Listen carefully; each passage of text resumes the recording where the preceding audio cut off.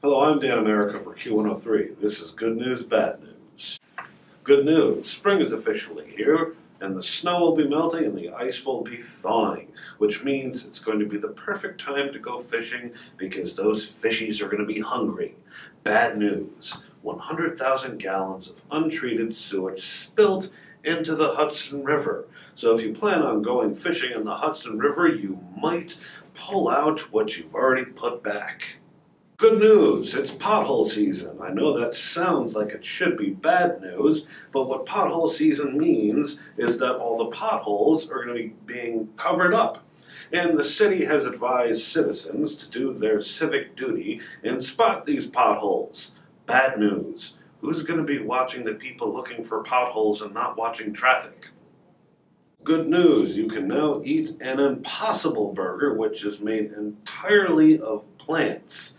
Bad news, it's going to be impossible to get an Impossible Burger on my grill.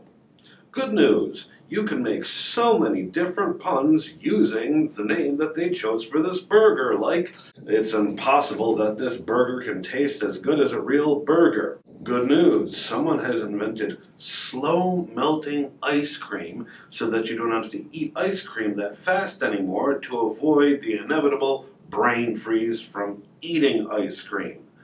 Bad news. Somewhere there is a lab full of obese rats with diabetes.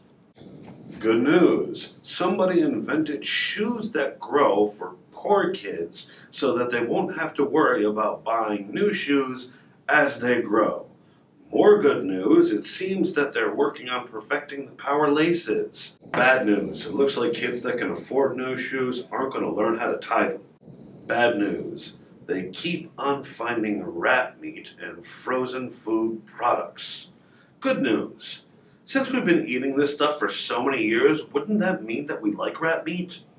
Good news. Albany is a hot spot for millennials to move to.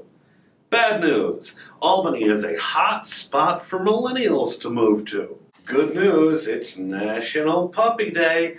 Bad news. I guess nobody took Bob Barker seriously when he kept on telling us to spade and neuter our pets.